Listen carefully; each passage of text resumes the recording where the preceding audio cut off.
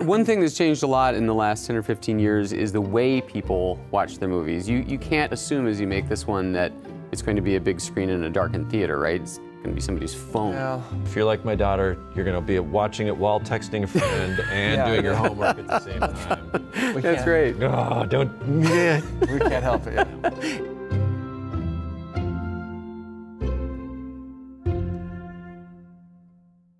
So from a technological standpoint, we know how regular movies are made. We've seen behind-the-scenes thing, and it's a guy with a camera and cut, and Right. but that's not how it works with an animated movie, right? Isn't it someone sitting in front of a screen?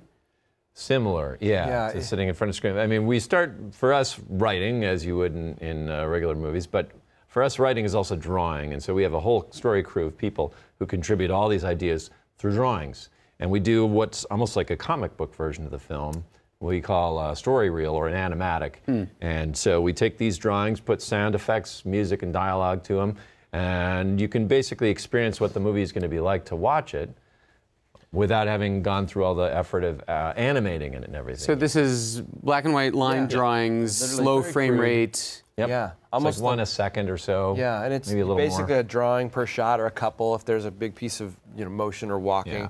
It's basically a simulation of the motion picture from beginning to end, with our voices in it sometimes, and my assistant played Joy or whatever. We just watch it and we'd cut it together and we'd watch it over and over and over. Every 3 months we do that. But then once you get going into the production, you get animation, you start with layout, which is kind of like our camera.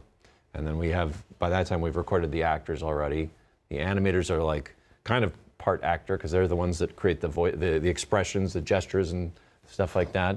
And then the lighting experts and the cloth technicians and special effects and all these different departments. Our DP, Patrick Lynn, one of our directors of photography, he says, normally movies it's lights, camera, action, and in our thing it's camera, action, lights, right?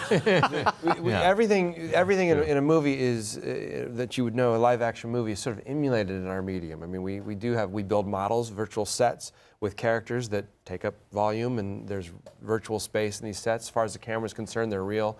We can truck the camera anywhere we want in those sets and get our shots, compose our shots, kind of based on our storyboards or plus more. We cut those together, and then we lock that, and then we animate those shots. And then we light those shots with virtual lights, not unlike this room. And which was interesting on this one, because Joy herself, as a character, is also a light source. Yes, right. So as she's there, she's casting light onto surrounding characters and objects, and that was a whole new challenge for us. In the early days of Pixar, the software tools that you used to animate RenderMan was actually a standalone product you could buy, right? You guys are in the software business. Yeah. Is that still true? And what software do you use to create these movies?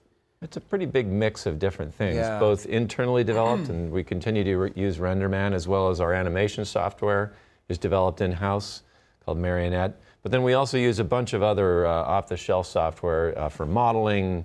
So this was the first year of products where Steve Jobs was CEO of Apple and Pixar. Major new products, the Apple Watch from Apple and this movie from you guys, without Steve Jobs at the helm. What did he do at the helm? Did he ever make story points, or was he really an administrative money guy? Or I always thought we got a great side of Steve because he trusted us.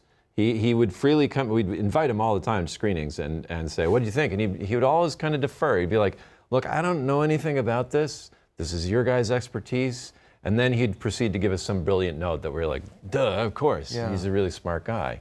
Steve seemed very proud of the fact that these films, if done right, could last forever. He would say things like, the products I make are 5 years at best, or a doorstop, a computer or a phone or whatever it is. There's a certain shelf life there. But Snow White and the Seven Dwarfs is been with us since the 30s, and it still holds up. And boy, if we could do our job right, we could have something like that, which I think meant a lot to him.